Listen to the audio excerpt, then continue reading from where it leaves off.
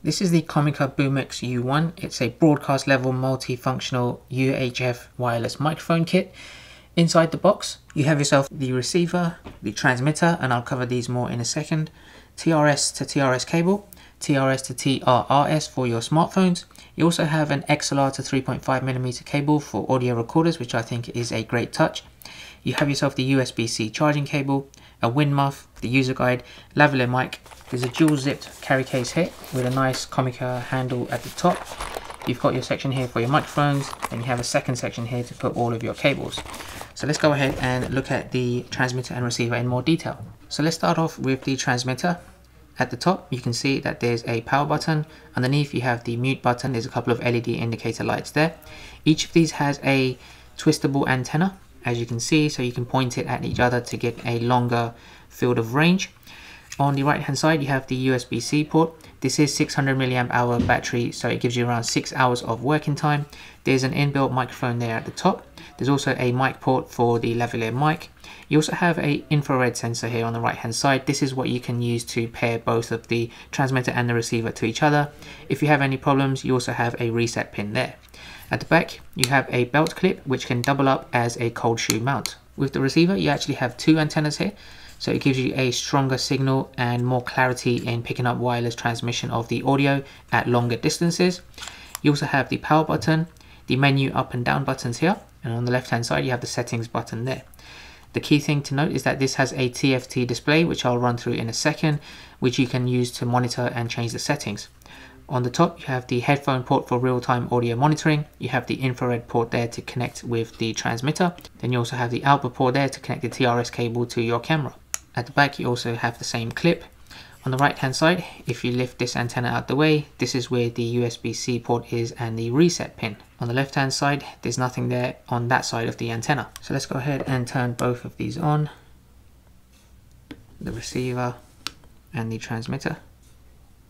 You'll see there's a purple indicator light on the transmitter, so you can see it lights up blue over the A transmitter there. So if you have two of these, you can get a kit for two transmitters, A and B.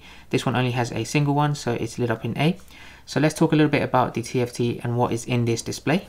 So this is the default display. You'll be able to see the signal strength, the battery life, and what channel you're on. And you can see the audio monitoring here coming directly from the inbuilt microphone of the transmitter there. If I hit the menu button on the left, here is group A, which is basically this assignment of the transmitter microphone there. You can do automatic pairing on this. You can do automatic pairing for a group B microphone as well. So I'm going to be covering only group A because this is a single microphone unit. I can do manual pairing amongst any of the 16 UHF channels, so I can cycle through that. And then you also have the volume adjustments. So you can adjust the input to the camera from a range from 0 all the way up to 15. 15 being the maximum one, so I will leave it around the 10 point and we'll give you the audio tests at volume 10. You also have the output mode, which you can change between mono and stereo. You can actually flip the screen as well. So if I turn this on, I select that and it's facing the other way now. If I select it again, change it, then it goes back to that direction. So this depends on where you want to position this receiver. You can adjust the screen. A lot of the wireless receiver microphones that I've used in the past don't have this functionality. I think that's just a nice touch. You can set the language, and this is the firmware version. So that's everything on the TFT display. Let's go ahead and set this up with my Sony a7 III and let's see how it sounds. Now, just to have a comparison, up until now I've been using this shotgun microphone here. So the audio you're hearing currently is coming from this. I'm now going to switch over and use the Comica microphone. So now the audio is coming directly from the Boomix U1. So you can tell there's a very clear difference, right? So I've got this set to volume 10. I've had a lot of wireless microphones that operate on the 2.4 gigahertz frequency band, except the problem with those ones is that they operate on the same frequency band as Wi-Fi networks, and I have a lot of connected devices around, so I get a lot of interference noise, static noise, background, white noise in those transmissions. The UHF microphones are super clear because it operates on completely different channel frequencies, so that's why I have really clear audio coming from this. So the next thing I want to do is put the lavalier microphone and check the difference between the internal mic here and using the lav mic. So now the lav mic is connected. I've reduced the volume down a little bit because it is closer to my mouth. I've set it to volume 4, which is actually quite low, but you guys can hear it's so clear even at that low volume. Now it has a super low sound delay on it, less than 20 milliseconds, which I think is great. Now this microphone actually can go up to 394 feet, which is roughly around 120 meters.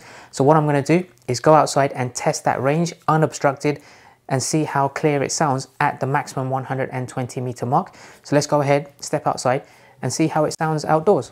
All right guys, so I'm outside now. This car park is 120 meters in length. Hopefully the audio comes out very clear right at the back.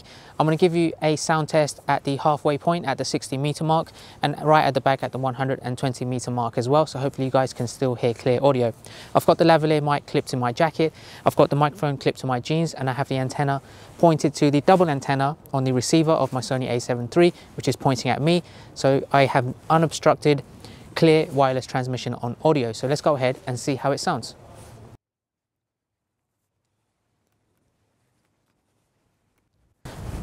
Okay guys, I'm here at the 60 meter mark. Hopefully you guys can still hear very clear audio. The antenna is still pointed directly towards you. It's not too windy, so you should be able to still hear me quite clearly. There's a little bit of a breeze, so you might hear that in the background. So let's go ahead, finish off the walk and go right to the boundary line.